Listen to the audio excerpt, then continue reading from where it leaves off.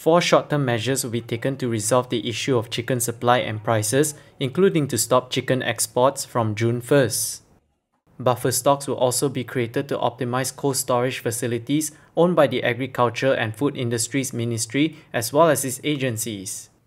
The Cabinet, which met on Monday, also decided to lift the requirement for approved permits for chicken imports, including for whole birds and parts. Prime Minister Datuk Seri Ismail Sabri when announcing this initiative, said the export of 3.6 million birds a month would stop from June 1st until the prices and supply of chicken stabilises. He also said the government was disappointed over the action by certain chicken producers that had affected the price and supply of chicken.